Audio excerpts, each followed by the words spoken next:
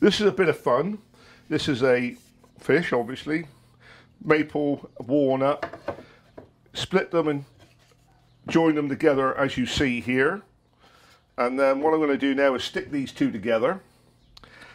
Take this shape, split it apart, and show you how we end up with that. I know it's a bit of fun. It's a serving board or a wall hanger, but it's just something different rather than just a rectangular board. I'm going to pop this out of the way.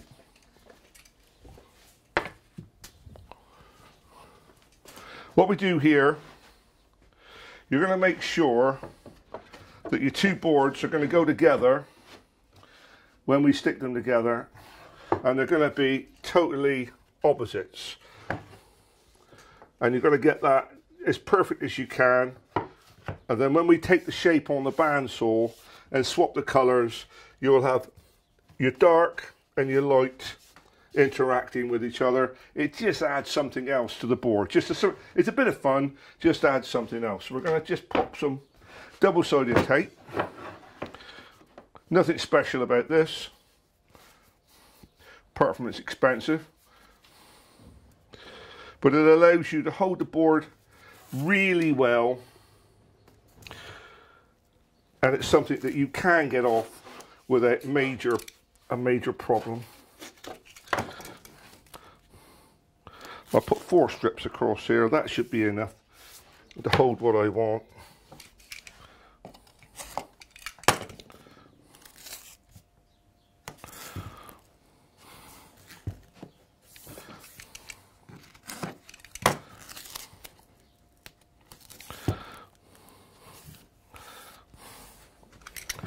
Now, rub it in, get it as flat as you can. You don't really want any kinks in it.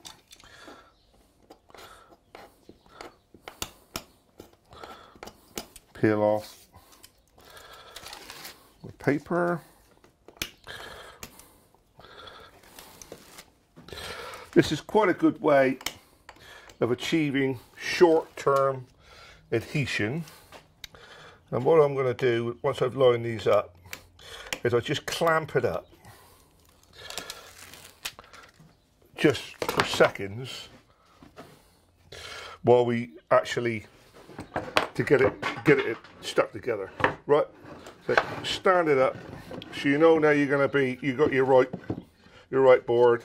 You're going to bring this around now. You know you want to get that pretty good on the end there. Pretty good on the end there. Okay, so we know where you are. You know you got the line running through. What I do, I just give it a quick clamp up just to push the two together, making sure the double-sided tape has got hold, just in case that in between the sanding and the time you've left it, it just moves a bit. And there you got a board all stuck together. You know exactly what the crack is now.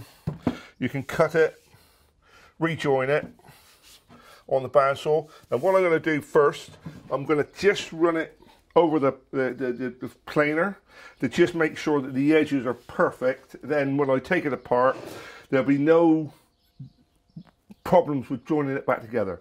So I'm just going to run it over the planer. Swapping the timbers over, I know everything's going to fit perfectly back together. You don't have to do it, but for me it just makes life easier later on. So I'm just going to pop this on now. I'm just going to plane it up both sides, then I'll just run it and get a smart edge so the whole total thing is square. Right, here we go.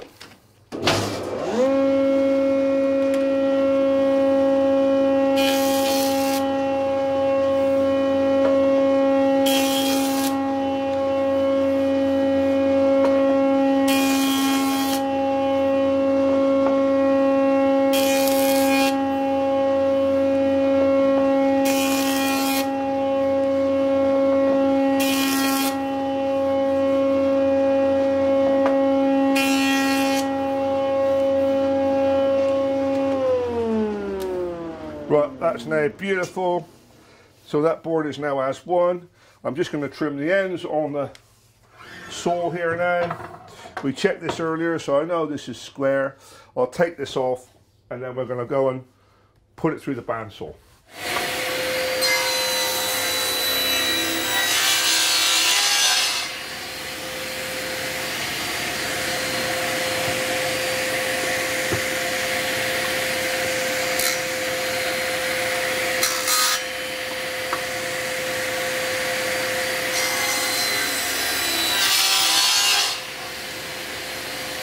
So what we have now is a board which is parallel all the way around. It's lovely and square. So when I take the shape of the fish design in and we swap the colour, everything, the colours over, we know it's going to fit back together as one. No big problem at all there. So everything's great. So we're now going to put the lines on and cut them on the bandsaw. What we're going to do now, we're going to take these lines out. I've put pencil lines on. I'm not going to follow them. It just gives me an idea of where I'm going to start and where I'm going to finish. I'm going to curve them through. There's no particular shape. It all adds to the character of the board when it's finished. So right, I'm going to cut these shapes out and we can see then how it's going to look when it's finished.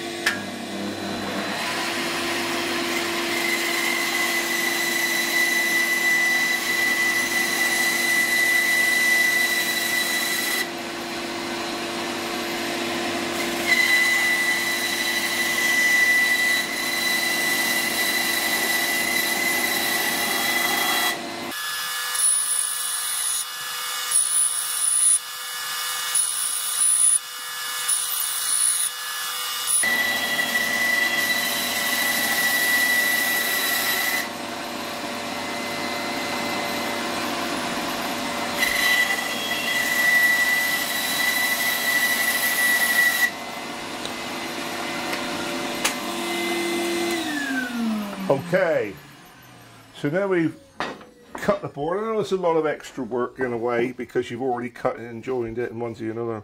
Why not just make a fish out of one piece of timber? That's because I don't want to. I like to just make something that I hope is going to make somebody think. And now I'm going to, the fish is going to be that sort of shape. I'm now going to take this all apart and swap all the colours as we go. And you'll see exactly what I'm trying to achieve. It's not easy getting it apart because I've clamped it together. So occasionally there's the odd swear word. We're refrain today, of course. We've got to get it apart. We get something down in there to try and just break the seal. I then put a chisel in. Okay, tap it in with a hammer. Then ease it up. We're going to sand it all up once we've finished. Having eventually managed to get all the double-sided tape off on this really hot day, we've now broken it back, sorted the pieces out, and now what we're going to do is we're going to reassemble it so that the colours correspond in opposites like so. There'll be obviously two of these boards, and when I stick them together I'm very careful how I do it. The fact that I've trimmed it first means you've just got to really try and bang out the edges, keep it going as it is. You can see how the effect is going to look. I know you could just leave it as it is, as a rectangular board. I like to add a little bit of fun to some of what we do. So I have my specially created template, lay this on top, take the shape as I've started there, move this back. So I'll just do this to not have any particular size, just to not have too much waste. I'm going to cut this out roughly with the bandsaw and then finish it off when it's all stuck together with the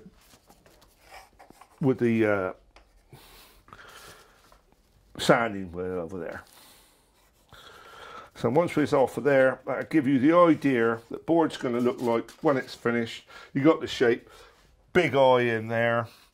And there you'll have your fish with your stripes. Unique bit of fun. And yeah, I just like the look of them.